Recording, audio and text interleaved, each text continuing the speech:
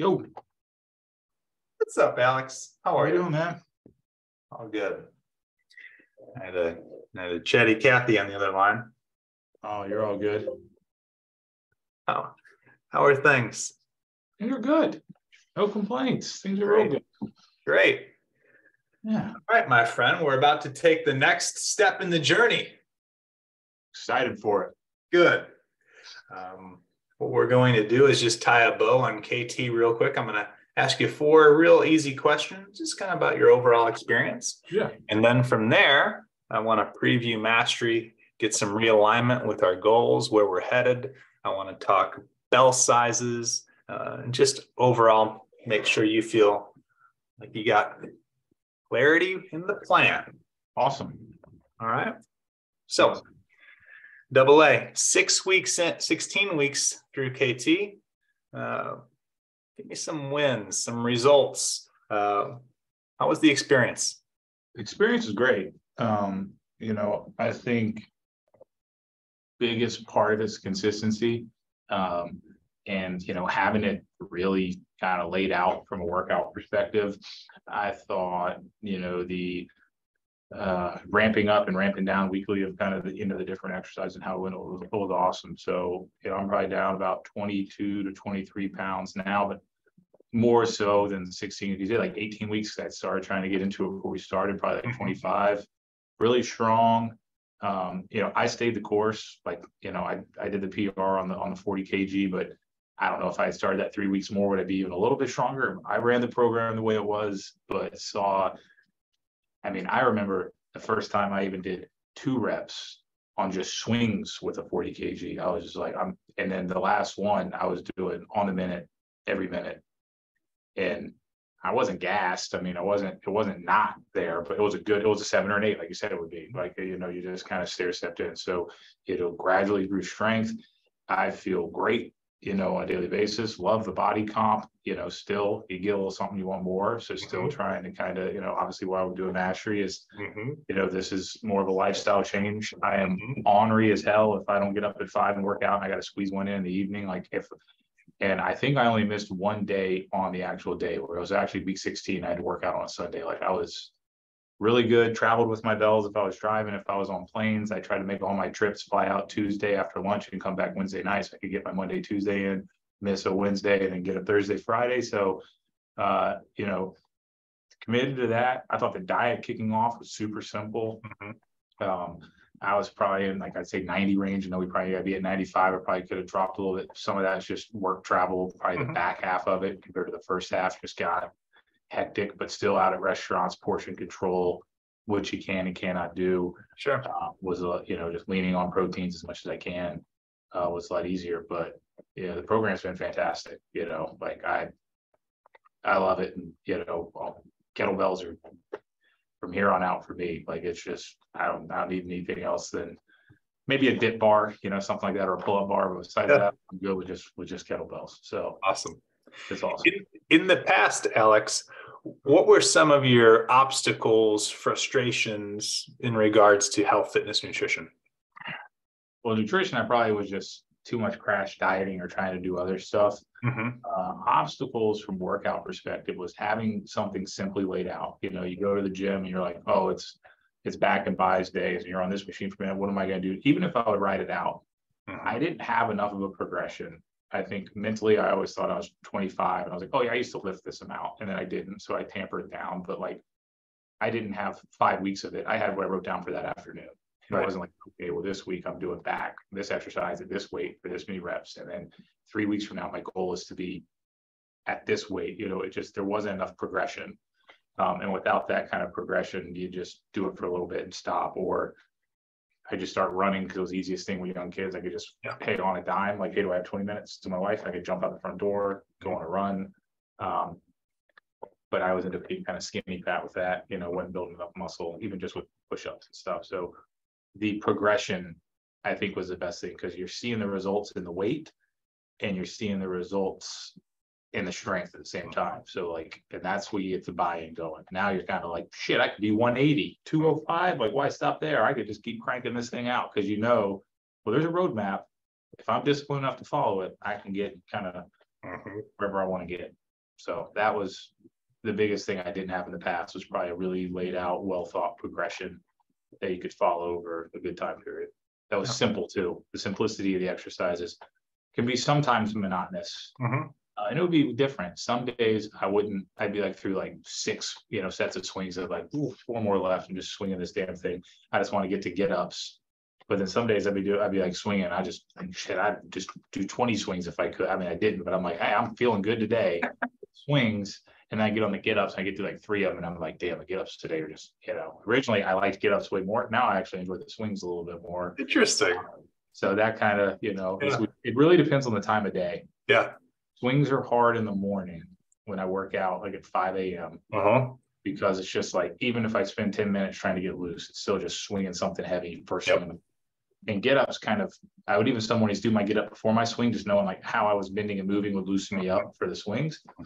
But whenever I had afternoon workouts, I don't know if it's just a day, everything's loosened up from walking around. I mean, I sit at the office, but I got a standing desk as well, and I'll, walk at lunch and stuff. But I felt like when I did swings in the afternoon, I was 15% stronger. It was just like kind of ready to go. So, the simplicity of it was great. Still wish I was a little more mobile in the hips, but I'm working on that with like deep squats. But I kind of have like a low stool that like I just hit now to kind of keep me from getting too far down and get weak. So I know, and when I go, I'm below parallel. I'm just not, ass to grass. So simplicity of exercises and progression. I didn't have that in the past, so it's probably more about what I got than what I didn't have. Thinking back to when you were contemplating on doing KT or not, what was it that pushed you over the edge to invest in yourself, invest in the program? I probably followed Grant for like 7 months, and I had bought some kettlebells, and but he talks about it on some posts, like there's the flow, and it's the same stuff. It's like, well, I don't know how much I should swing or how much I shouldn't. And I was just sitting there one night, and it was just kind of like either, stop talking about it or just, you got to do it. And I knew, as we were texting back and forth, I was like, this thing's going to be expensive. I just knew it in my head. I was like, no, it's like, cool, $600, here we go. Like, I told myself, I was like, whatever it's going to be, you're 38 going on 39, like you need to give it all you got and see if you can kind of get to where you want to get. And then if not this, then what? So my big thing was just like my kids and wanted to stay motivated. And I was just I had that shoulder surgery last year, and I was like, all right, I made excuses for a long time. The message of like busy father, you can squeeze it in, kettlebell simplicity, everything just it definitely was speaking to me. I know it might not be for everyone, but the message hit home with me and what I was looking for. So, and then once you sign up financially, like I'm not going to waste a workout, I'm not going to cheat myself out of, a diet just to make something feel better. So I think a big thing was just the way it was positioned for someone with my lifestyle. If you had a buddy who was on the fence about joining KT, what would you say to him? Look at this. I do. I got one of my best friends is like, we've always probably been the same size, and he was 4 doors down from me. Honestly, we've been best friends since we were 14, and I've sent him like Grant's information. I'm like, just follow this guy, dude. I was like, I'm not gonna pressure you to spend the money because I don't know, his wife would green light it or not. He's like, how? He's like, he's probably still 25 pounds heavier than me, and we were playing golf like 2 weekends ago, and he's like, dude, you've like lost a shit ton of weight. I'm just like, dude, just don't eat that. Eat this and just swing heavy bells like 4 days a week. Like, it's not. If you're willing to be disciplined, it's not as hard as you think. Like, that's honestly what it was. And I've done it before. I was a big athlete, and then I ballooned up in college when I stopped playing sports. And then I knew it really wasn't that much diet. I just got much more active, and I got back down, to like 220, but I was probably 30 pounds heavier than that at one point. That was 20 years ago. So I've seen the results. But what I'm seeing here is that it's the lifestyle thing I talked about. Like, even this week, these light swings, I'm throwing the 70 pounds. I didn't go all the way to the moderate. So I was like, I don't want to lose any strength. Like, you kind of have it, and it's not that hard just to wake up and do this 4 days a week. And it's not that hard just to, the kids had some cake left over, not to like go in the kitchen and eat it. Like, once you've got the results, I mean, I borderline like opened up something I shouldn't eat and then just like threw it in the trash can. My wife looked at me, she's like, really? I was like, yeah, I had like a moment of weakness there for like 10 seconds, but like I saw the results in the mirror this morning. Like, I'm just not doing it. And I'm not perfect with that. Some days you still, Sure. it has to be livable in lifestyle, but like, Right. what was it yesterday? It was kind of like no, I don't work out yesterday. No, yesterday and this week was like a tampered down day. So I got up in the morning and I rode I rode the Peloton for like 45 minutes. I burned like 800 calories, which is still a good workout. And I got home last night. Well, I said, what are you gonna do? I was like, I'm gonna go on like a walk for an hour. She was, but you rode this morning. I was like, yeah, but you know what? I had a cookie at lunch. So like I'm walking for an extra hour and a half. Like, it's just, you get in a mind where you don't want to give an inch. Yeah. And I tell my buddy, he's got to get to that. You got to get to that mindset. If you're at the point you want to do it, there's a solution for you, but you can't half-ass it. So I've sent a couple guys that I'm friends with, like, hey, here's the program. They've asked, and I'm like, here's the program, worth every damn penny. If you ask me. But you gotta commit. It doesn't matter what the videos say or what they do. You gotta follow the work. You gotta be all in. Oh yeah. I appreciate that. I keep saying all the time. I forgot what I heard somebody say online one time. You can't negotiate your goals. Like if your goals do this, you don't negotiate with yourself. You don't negotiate with anybody else. You don't negotiate your goals. The goal's the goal. Because it's easy to negotiate with yourself. It's easy to say, yeah, I'll do a little bit more tomorrow, or nah, I didn't do that. Like I don't have, and I used to do that all the time. Now I don't negotiate with myself at all. Like that voice doesn't get into the conversation. It is what it is. I love that. I'm going to use that. Appreciate that, Alex. That's good stuff, my friend. That is great. That is great.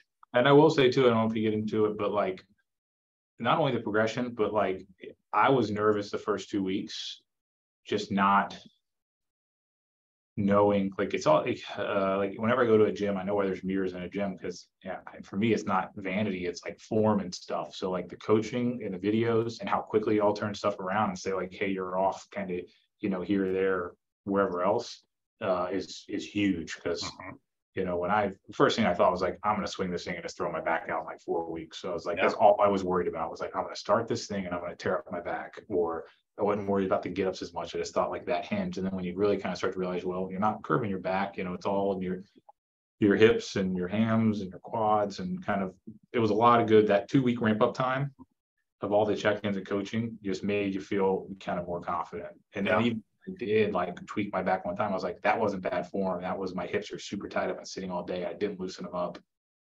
And they pulled on my glutes. My glutes pulled on my lower back. And I felt like, something was out of place, but I knew it wasn't me doing something bad. Sure.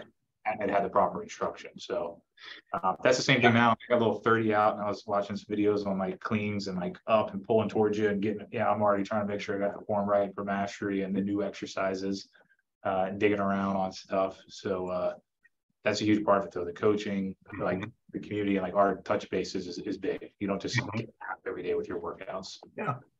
And I told the guys about that too. I was like, yeah, man, you got like a live coach. Like that was a big selling point. I remember that in the beginning, some of your injury history, and I was like, okay, this is that's the truth for a lot of guys, but it's really hard to be consistent if you're training through pain. 100%. Really understanding. I will say I have never lost as much weight and got as strong as pain-free.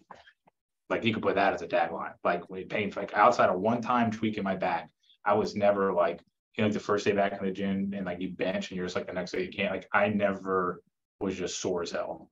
I'd have good workouts, but you guys said 8 or 7 or 8s, and I'm a bigger guy. I could probably be throwing a little bit more weight than I am. Like I know, like when I'm doing it, I was like, I'm probably like I knew the 40 kg I probably could have got a couple weeks before, but I was like, I'm just staying with it.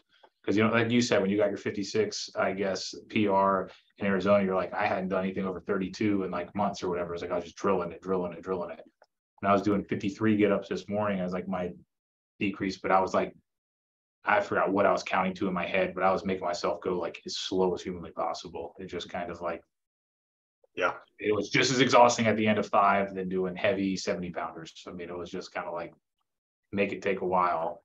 So, and no setbacks. I know a lot of guys in the chat had setbacks. I didn't have any setbacks. Great.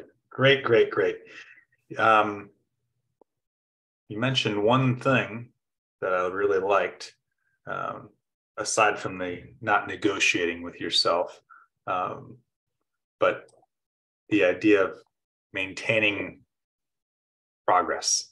Mm-hmm. I have some guys that they get to the end of week 16 and they take their foot off the gas. So I'm going to encourage you to keep your foot on the gas. Oh, my goal is 190 now. Like I got the 205. My goal is like 190 in weight and strength and getting up. No, I'm not. Don't let up yet. I'm actually kind of bummed out when y'all said this thing goes 52 weeks and at the end you get all the workouts. And I'm like, well, can you just keep doing it for another 52 weeks? Like, how do you just stay in the community and keep doing like in perpetuity? Because like this fits my lifestyle. We're going to have some other we haven't had a guy get there yet. All right. I'll get there. I'll be the first guy. I'll get there. Yeah. We got a couple of guys that are close, that are up on that full year of mastery mark. Yeah. But there will be some options. Cool. Awesome. We just want our guys to know, hey, we have some stuff for you, but we have had a lot of guys say, hey, well, what if I do want to keep going? Or maybe, we're kind of tossing around this group model as well. So that'd be cool. There'll be some stuff. But for now, let's keep the goal and let's keep pushing. Yeah, for sure. Because you're going to start to get to the point where you will lose enough body fat and you're going to, instead of just getting smaller, you're going to really start getting see the fun stuff, like the muscles popping, the vascularity, abs. That's coming. Yeah. But it's just like, there's a lot of body fat that has to get lost first. For sure. And then all of a sudden you're like, oh, I got shoulders, I got arms, I got pecs. Yeah, absolutely. But right now your body's still in burning the excess mode. Mm-hmm. No, I know. I just want to burn. I'm with you. Yeah, 100%.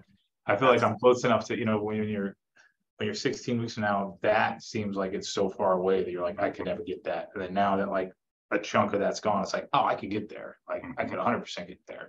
I just got to keep it going.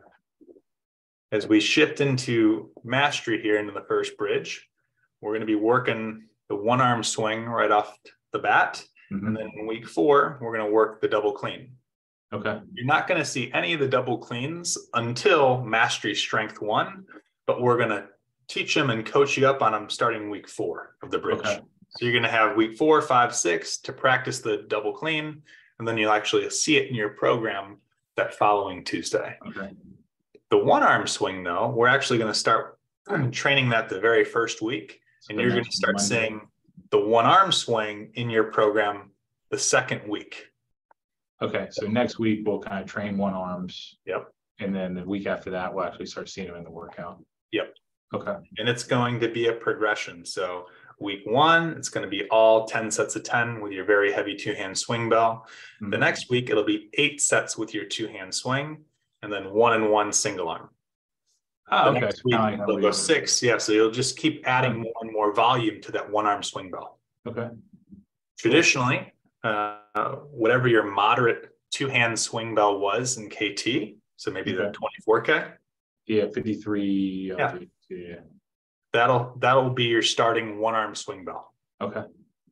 With the one arm swing bell, I generally recommend taking smaller jumps. So instead of going 8 kilos between bell sizes with the one arm, I like smaller 4K jumps.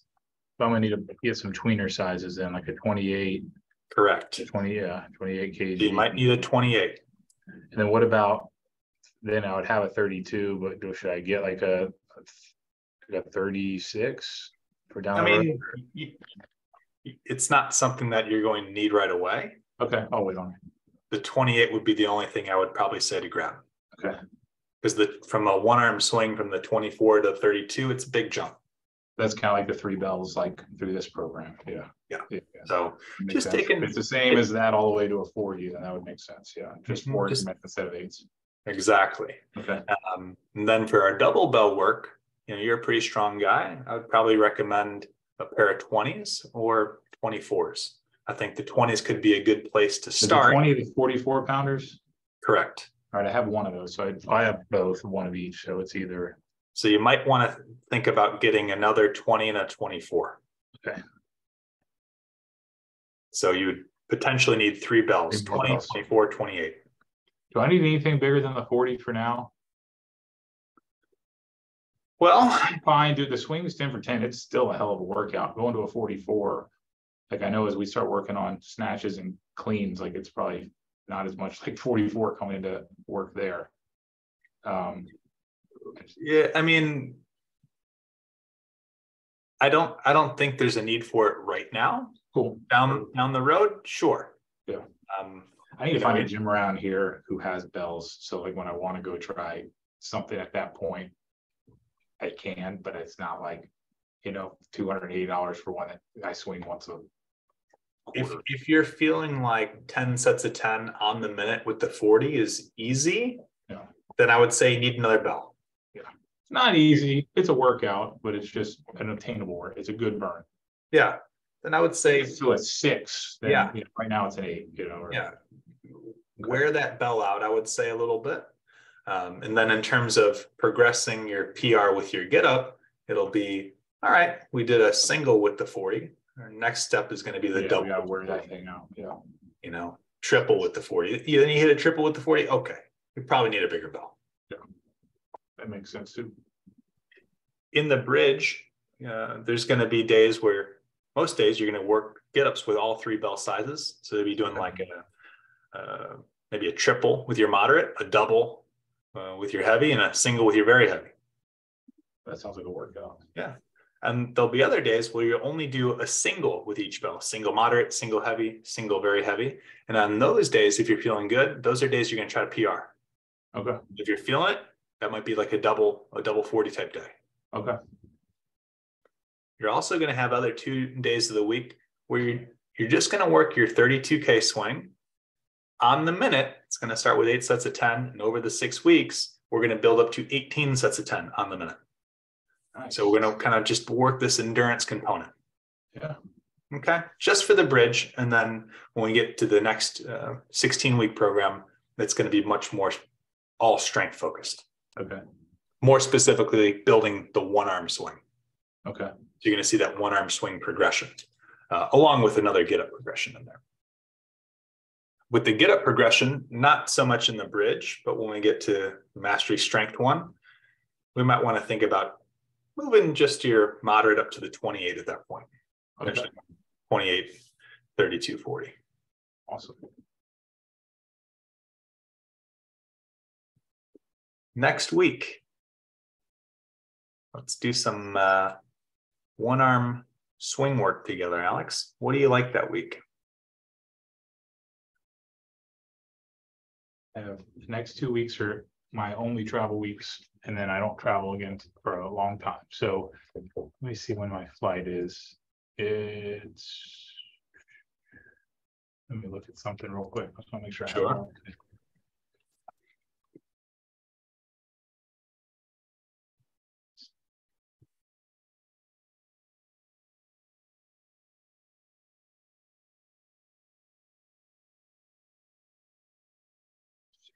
So I fly out Tuesday at 12 o'clock noon. Okay, so I could do Monday afternoon or early Tuesday morning. Yeah, why don't we do a Monday afternoon? Sure, that works. Like 5 Eastern. 5 Eastern is great. What is that? That is. Oh, damn.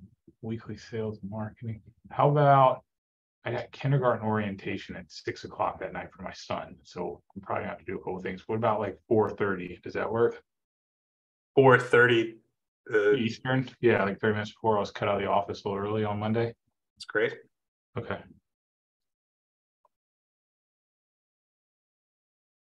I don't know why all of a sudden like everything in my life got booked within like these 2 weeks, and I'm trying to. Sorry. Now this is the important stuff. The next week I'm traveling, so I'm driving, so all my stuff comes with me. So beautiful. That's the fun part. I love parking garage workouts now.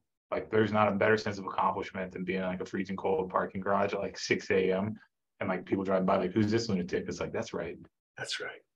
I'm putting in the work. It's a very, very good Saturday. There's nothing better than not wanting to do something and doing it. Like waking up and be like, ugh. But honestly, I don't have many days like that. And if I am, it's just because I'm tired from like sleep. So I was going to ask at the end of this if you guys recommend any like pre-workout stuff. Historically, I don't. Like this morning, I was just drinking coffee in between swings. Like at like 5:15, I'm just kind of sipping coffee, swing, sip coffee. But I don't know if you recommend any pre-workout stuff or. I mean, yes and no. Like if traditionally I'm much more of a coffee guy. Yeah. But I mean, I do have some in my house where maybe it's later in the day and maybe I drink all my coffee, but I still need a little something else. Yeah. Like a little half a scoop or something. Yeah. Okay. It's so right now the only thing I'm taking at all is just I do 2 scoops of native what is it called, ascent protein, like a native ascent protein. I do 2 scoops of that every morning, which is like 40 grams of protein in a smoothie, and that's like my breakfast with like a banana and some blueberries. And that thing's been so that's the only like real kind of supplement I've been taking just to get my protein. And I've never really read up enough on all the other things in a stack, right? Like, there's a zillion, and I'm just like, I don't know enough about this stuff, so I'm not taking any of it. I just don't think you need it yet. Yeah. Like when guys are doing the things they should be doing and they're getting the result, like don't mess with that formula. Yeah. Like keep banging it. If we hit a plateau, okay, let's see what's going on. Yeah. Maybe we need to tinker with nutrition a little bit. Maybe we're going to take some subs to kind of break through this plateau a little bit. Yeah. When things are moving, now it's like don't mess with it. Perfect. We'll keep it rolling then. Because truthfully, like supplements, they're obviously highly marketed, right? Big time. They only really benefit the guys and gals that are doing everything else right. And then on top of that, they're only the thing that accounts for maybe like a 5% difference. I'm not saying that's not worth it. Yeah, you don't just take a little bit of creatine to get strong. It's for the guy who's knocking everything else out getting in there. So no, that's right. Like you said, I still got plenty of other things to lose.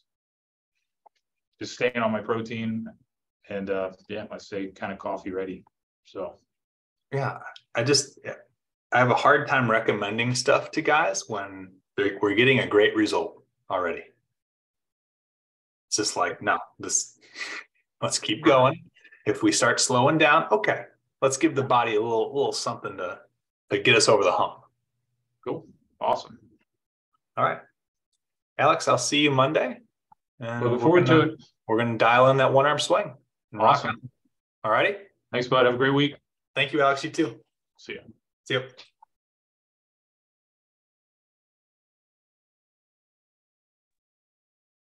Recording in progress.